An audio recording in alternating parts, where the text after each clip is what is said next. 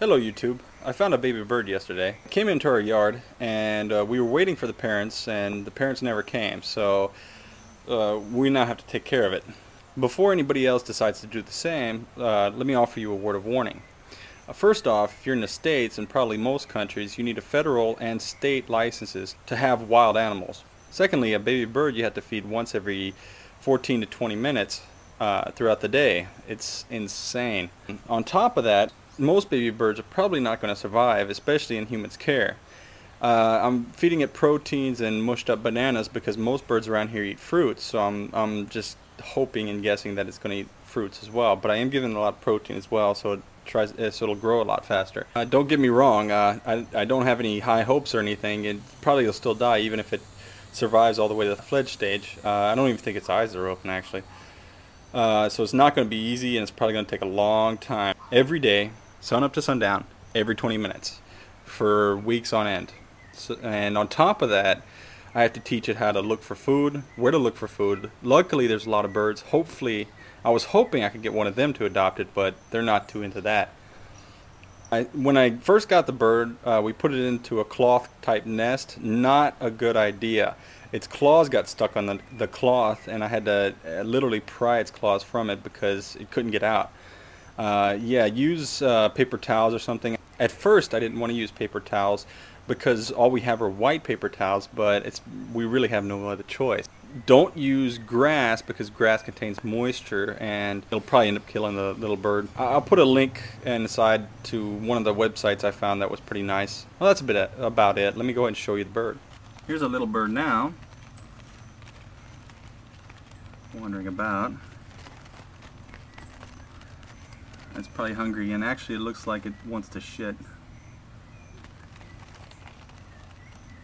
And it's a lot of cleaning, a lot of care to take care of a little bird. It's not easy at all. Not easy at all. Don't get too attached. And don't forget that it's still a wild creature and it doesn't belong in a house. I try to keep it outdoors as much as possible in the shade because direct sunlight will probably affect it. And I still hope that the parents will come by, so I leave it outside as much as possible. And when it gets older, I'm going to leave it outside all the time so it can naturally figure out what predators it has to avoid.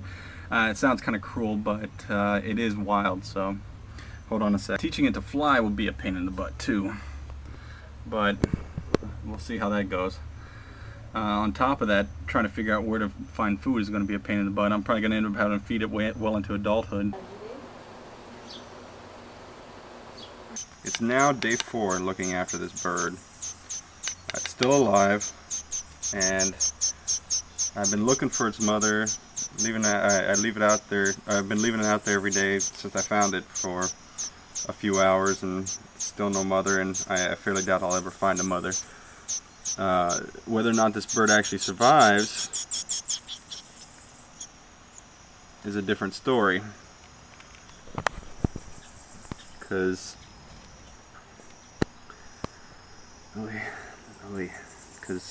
I've been watching a mother bird and her chicks today, and there's no way I'm going to be able to actually teach this bird everything it needs to know.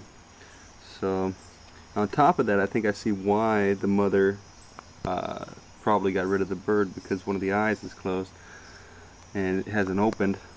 So I don't know, hopefully it'll open and the bird will live a partially normal life, or either way I was gonna starve to death anyway, so I don't know, maybe I'll give it a chance.